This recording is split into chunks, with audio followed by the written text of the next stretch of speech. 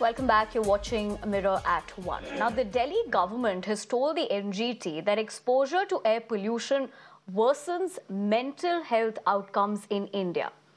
And what sort of effect could it have on residents in Delhi? Feelings of sadness, cognitive difficulties, and a reduced ability to cope with life's challenges. Now, this comes after the NGT had observed that psychological aspect of the dip in air quality in the capital required analysis. And the problems don't end there. The report submitted by the Delhi Health Department also said that air pollution increased the psychological distress of people, especially those located in rural areas and those who are part of economically vulnerable populations. Now, NGT said there was no monitoring of certain air pollutants, including ammonia, lead, nickel arsenic, and benzoypyrene. The matter has now been posted on July 10th for further proceedings.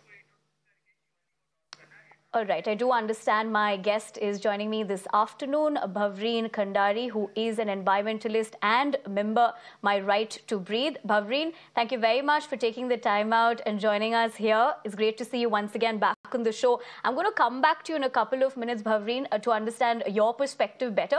But let's listen in to this report that was filed by my colleague Shivani earlier. Interesting details those have come from the Delhi government that they have sent to the National Tribunal. It clearly states that the air pollution has worsened exposure and worsened impact on our mental health. It also clears and creates multiple psychological issues, psychotic disorders, and it also puts a person to face the difficulties of the life challenges. It brings them into a negative state, sadness, depression, stress as well. And that's why the National Tribunal has requested multiple authorities, including the Delhi government and also the Central Pollution Control Board, to file its reply, give a detailed data on how it's impacting people's life. It has stated that multiple pollution, especially the air quality pollution, brings more impact on person's mind. And it also says that the report states that there is evidence suggesting that the air pollution exposure worsens mental health outcomes in India, especially leading to feelings of sadness, cognitive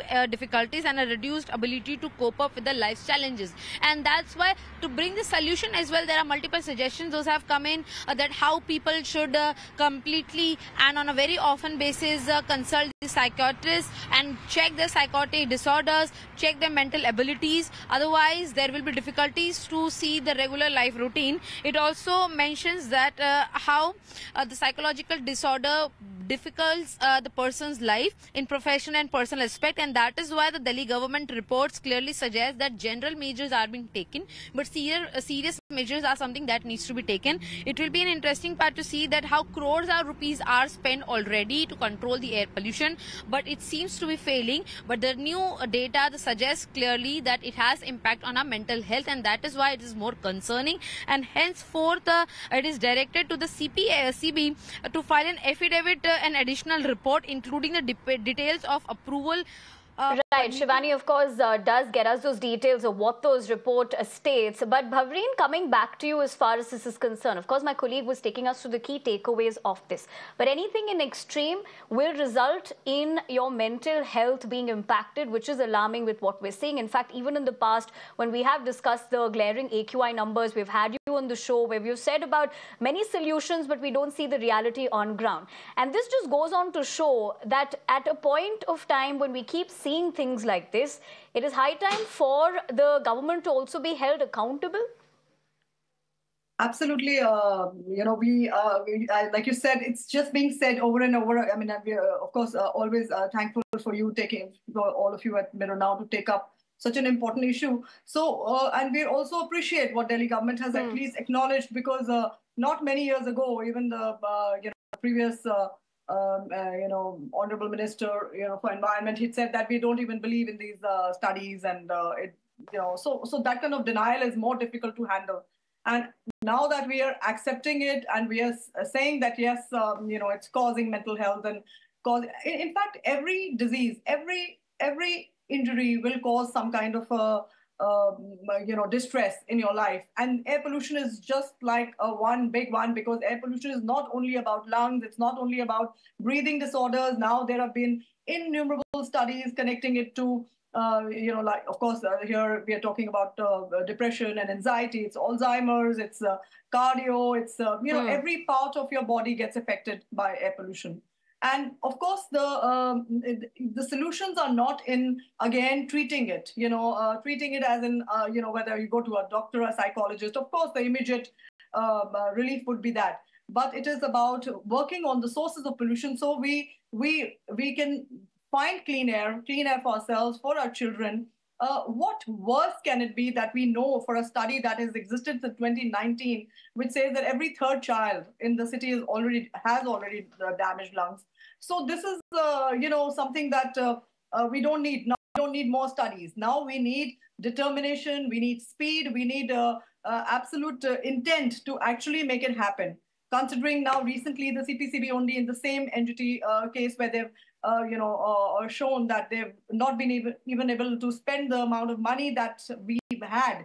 And we are in a situation in a city where we still have broken roads around us. These are even the elite areas where you have bridges are broken for 6 months and there is, absolutely no accountability. Or you're cutting 5 trees, felling 5 trees an hour in, in a city which should be protecting.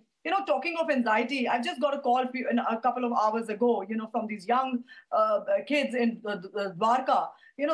Right now, as you and I speak, they're destroying. There's a whole lot of felling happening in the Dwarka forest, and there's a whole lake that has been destroyed where the nilgais and animals were coming to drink water. Now here, you're doing lake revivals, or the complete campaign and various other things, but there are the existing lakes that you're destroying and the trees that you're felling. So, right. On the other hand, we are talking of heat waves, and we are talking of, speaking about disaster management coming out with various notifications.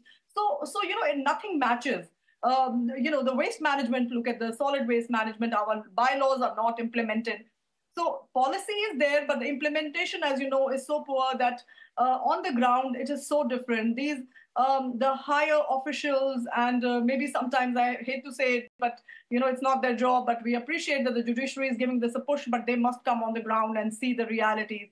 It is so different. And until, so essentially, Bavreen, if it is safe to say we're stuck in the same rut with no solution. But like you said, these key findings are important because at the end of the day, for any citizen, quality of life should be of utmost importance. But that's something that we don't see. In fact, with the fact that you've also pointed out what the ground reality is like with the mental health implications as well. A quick question on that front. We're also looking at how pollution chokes you. We'll play that graphics on our screens. And also with the fact that the deadly air pollutants that exist in this, which is such a worrying concern on our health.